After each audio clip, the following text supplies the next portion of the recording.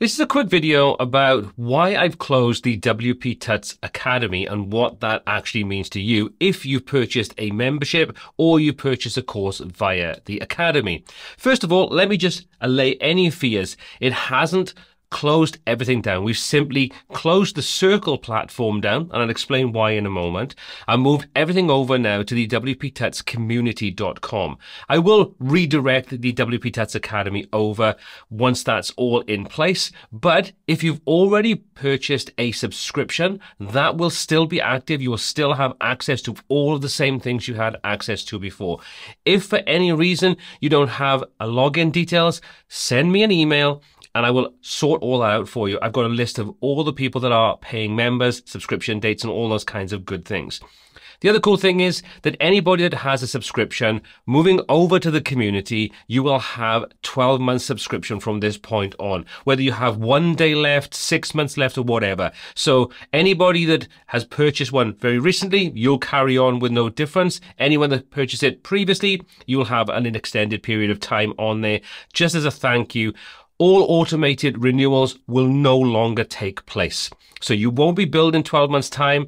If you decide you want to continue on with the community, which hopefully you feel that you want to, you can take out a new subscription. But right now, once that has ended, it is ended. But you'll still have full access for the duration. Okay, so I wanted to get that out of the way, just to allay any fears. Secondly, I'm not opening up the platform for new subscribers right now. I want to make sure that everything is in place the way I want it to be. So any free courses will still be available. Any new premium courses you can purchase and have access to those for the lifetime of the course. No difference whatsoever there. And anybody that has a running subscription for that period of time will also get access to those premium courses exactly the same as you would have done inside the previous academy. So don't worry, you're going to have access to everything you had access to. There's been no changes to you other than the fact you'll probably get a little bit longer on your subscription with no additional cost at all. Now, let me just quickly say why I've closed the academy and moved everything over to the community. Sorry if this kind of gets a bit confusing. Just join up to the community. It's easier. First of all, Circle is a good platform. It has been good, and it was good to test things out on there. But the reality of it is the cost implications to that actual platform. For example, I was on the $99 plan per month, and with that, you get access to the community, but you're restricted on storage. You get restricted to sending emails out. You have no automations. You can't connect up to any external services like FluentCRM and so on. So it meant that anything I wanted to do would either mean increasing the monthly charge or going up to the next plan, which over doubles the plan. Now, I was talking to Jeffrey from Lightbox last week, and he's also a Circle community user. And one of the things that he's found very recently is that they have now changed the way in which they handle the transcoding of videos you upload for your courses and things. That now goes against your kind of usage and therefore can very quickly get incredibly expensive. You can offload to platforms like Bunny CDN, but that's a lot of retrospective work if you already have courses, and that's how you use the Circle community. So again, another one of those things that just kind of feels like they just want to nickel and dime you to get as much money out of you as is physically possible. So there's a lot of different reasons why I wanted to move away. Don't get me wrong, like I said, the platform itself has a lot of positives. The cost, though, can get quite expensive, and if you're not running a particularly massive community with lots of paying customers, it can very quickly mount up to do what I would consider to be basic things like sending emails out, updating people when new courses are available, which means that because I couldn't connect those up via a webhook to what I use, which is FluentCRM, I kind of end up having to juggle things around. Wasn't very, very good. Wasn't the best way of working. So I've been keeping an eye on Fluent Community since the beta release of that, where I tested it out. Thankfully, they give me access to this early.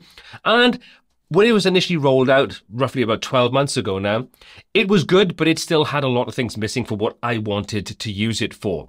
However, over the last couple of months, I've been slowly transitioning over into it as those new features have rolled out, and it's made it much more comparable to the Circle platform that I was using. There are a couple of things missing, and these are things that I'm going to have to find a way around, and that is the ability to have live streams inside the community and have maybe cohorts where you have multiple people involved in that cohort, all take in time to be able to speak and so on. I'm looking at different alternatives to have that that kind of thing set up. So once that is kind of smoothed out, got the way I want it to be, I might introduce that back into the community.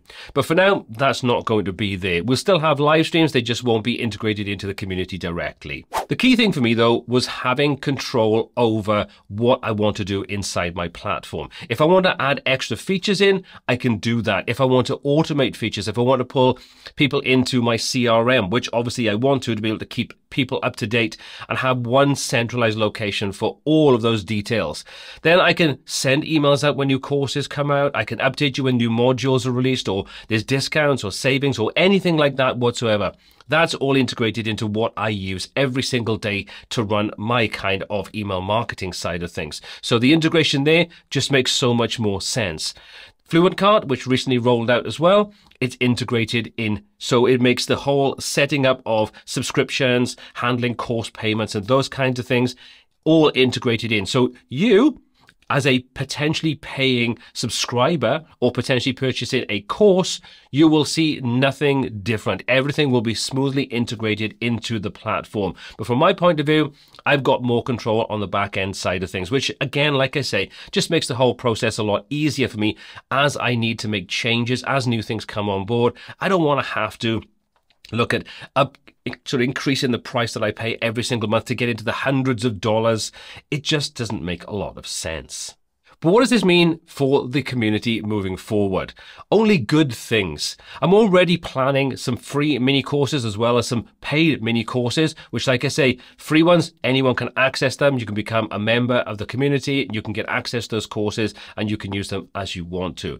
Paying courses, I'm going to concentrate at this point in time on mini courses because the fact is, things are changing so fast at this point in time with AI and web design and freelancing and agencies and so on, that to dedicate time to creating big courses doesn't make a lot of sense because they could very quickly become obsolete, and therefore a lot of time and effort on my side of things, potentially people paying for courses that they have no use for because there's a lot easier ways of doing things in the near future.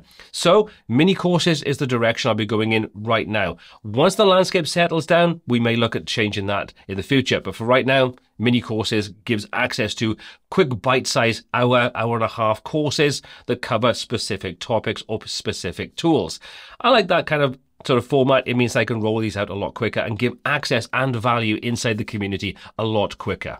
We've also opened up a new section inside the community, and that's the business talk. So if you've got anything to do with your business, whether you're looking to set up as a freelancer or a small agency, you have things, questions, burning questions, you've got wins that you want to share, that's what business talk is all about. So you can share your wins, talk about your problems and issues, and share solutions with other like-minded individuals in the community. Again, all these things are absolutely free. The link is down below. It's just WPTutsCommunity.com. You can join up, become part of the community. The only thing I say is it's not really geared towards lurkers. If all you want to do is lurk around here, to be honest, it's probably not the community for you. I want people to be actively involved in the community, adding value, asking questions, providing help and support. That way, as a community, we all benefit from a wealth of knowledge. And so far, I've got some incredibly knowledgeable people in various different aspects of WordPress, web design, coding, and so on, all getting involved and adding extreme amounts of value to the whole community. If that kind of registers with you, why not join up and become part of that community and get involved and share your skills and knowledge, ask questions, and any of those burning problems you may have, maybe there's a solution inside the community. As always though, all applicable links are down below. Hopefully this has told you why I've moved things over and allayed any fears you may have that any prices you paid will suddenly whipped away from underneath your feet. You'll still have access to everything you paid for. No changes there whatsoever. Anyway, my name is Paul C. This is WP Tuts, and until next time, take care.